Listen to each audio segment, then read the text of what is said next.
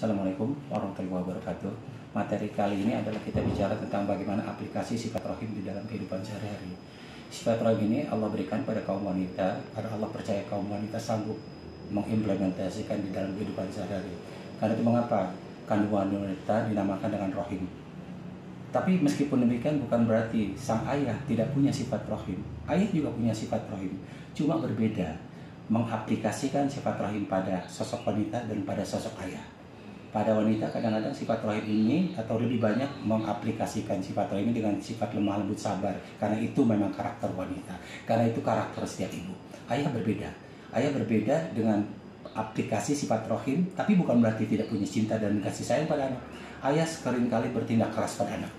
Bukan karena ayah tidak cinta pada anak, bukan karena ayah benci pada anak, tetapi ayah sebagai sosok yang bekerja tahu persis kehidupan di luar sana keras. Ayah tahu persis kehidupan di luar sana kejam.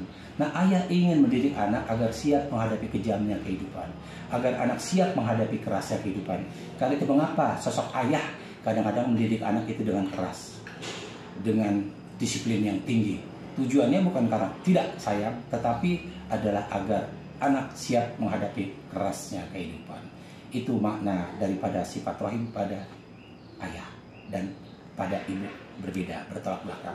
Tapi dua-duanya kalau kita amalkan di dalam kehidupan sehari-hari, nanti anak akan tumbuh menjadi anak yang kuat, tegar, mandiri, tetapi tidak melupakan sifat lemah lembut sabar yang diwarisi dari ibunya. Itu intisari daripada sifat rahim pada ayah dan pada bunda. Terima kasih. Assalamualaikum warahmatullahi wabarakatuh.